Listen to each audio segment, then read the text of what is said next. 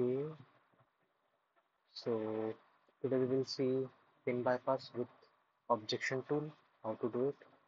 But before that, let's analyze the application. And for that, we will open it in JDAX tool. Let me open my app. Okay, just a sec. Where is my application?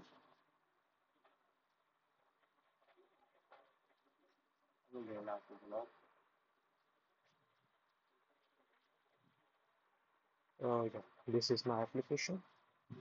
Allsafe. I'm going to drag and drop it in JDAX. Let's see it. Okay, so all we have to do is we have to bypass the pin. And here is our syntax. Here is our code. This is my package name, which is infosec adventures dot allsave dot challenges. This is my package name.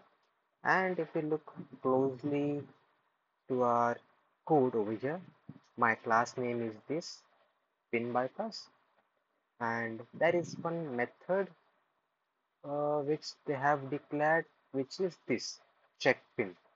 And if we closely look at this method over here, we can see that the application is already having a base64 encoded pin or a base64 encoded string data hard coded into the application. And what this application is doing, it is simply decoding the hard coded pin, and it will gonna verify whether this pin, the user which is providing the pin and the pin which is available over here, both are same or not. If both pin doesn't match, then I will get this incorrect pin try harder message. And if the pin message,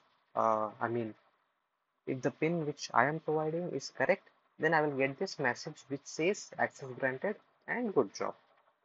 Let's check the application in our emulator. I'm gonna minimize this. Here is my emulator, Allsafe app, and we have to bypass the pin. And suppose I am entering a random value which is 1111, and if I click on check pin code, I get this message incorrect pin. Okay, let me minimize this. And over here, let's do one thing. Let's first check out what exactly is this base64 data is. So I'm going to copy this base64 data, and over here I'm going to decode that, which is something like this. And we get this code which is 4863. Let's verify whether the code is correct or not. I believe the code is correct, but still let's verify. 4863, and yes, the code is correct. Now our main goal is to locate the method in the code and use Frida to override the return value.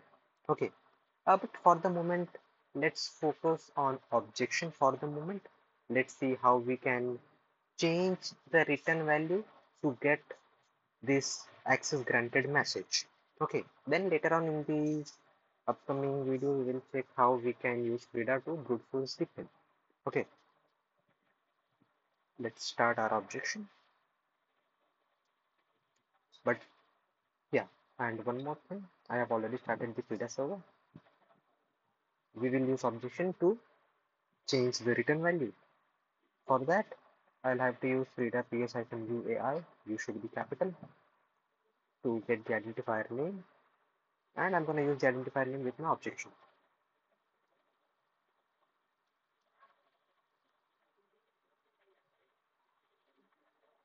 Okay, then my next syntax will be Android hooking list classes, because we are interested in this pin bypass class. And let's check whether with the help of objection did I got the pin bypass class name printed out or not. Okay, let me write it properly with proper alphabets, proper uppercase characters, and pin bypass.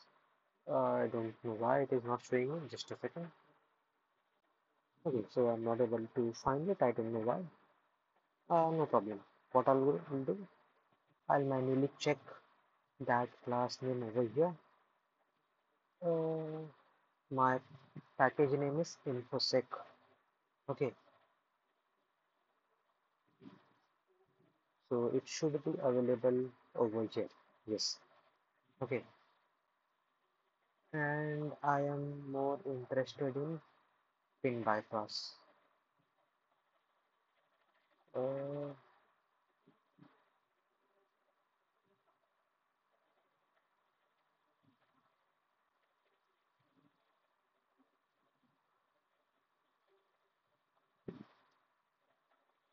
okay, I'm not sure why, but I'm not able to see this class name.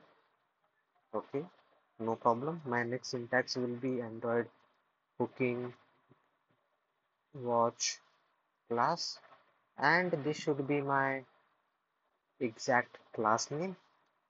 So yes, I can check this out. I mean, I can check, and I can also see that what are the different activities which this class is performing.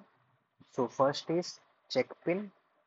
Okay, so yes, there is a check pin method available, and there is also on create view method which we don't wanna deal with. Okay, so let's change this classes, sorry, let's change this method's output. I mean, let's change the return value of this method, check-in method. For that, what we'll have to do, we'll have to write this syntax, which is Android booking set return value. Then I'll have to copy this part over here.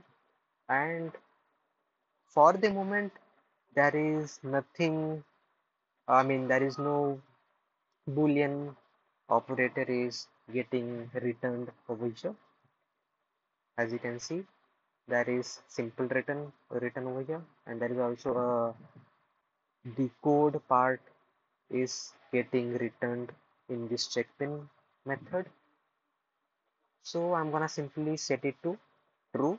Okay, let's do one thing. Let's first set it to false and see whether we can get the correct message or not.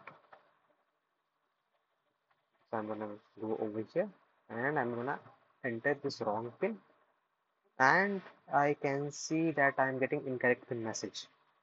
And over here I can see that my application is calling access $checkpin method. So now what I have to do, I have to change this class method's return value as well. So I'm gonna clear this thing out and enter. Okay, let's check one more time. Again I'm getting this incorrect pin. So now what I'm gonna do, I'm gonna change the return value to true, this one, and I guess this one also. Yeah. Okay, now let's check it one more time over here, and yes, we can see that now we have successfully changed the return message. So this is one way to bypass the pin verification.